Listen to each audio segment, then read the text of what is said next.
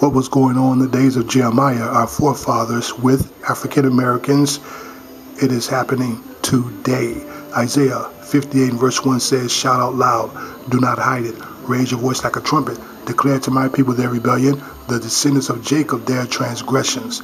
Jeremiah 23 and verse 30 says, I am against the prophets who steal my words and say, he saith, and I saith not. Jeremiah 23 and verse 21 says, I have not sent these prophets, yet they ran with their message. I have not spoken to them, yet they prophesied. Had they stood in my counsel, then they would have announced my words to my people and would have turned them back from their evil ways and from their evil deeds. Numbers 32 and verse 29 says, behold, you have sinned against the Lord.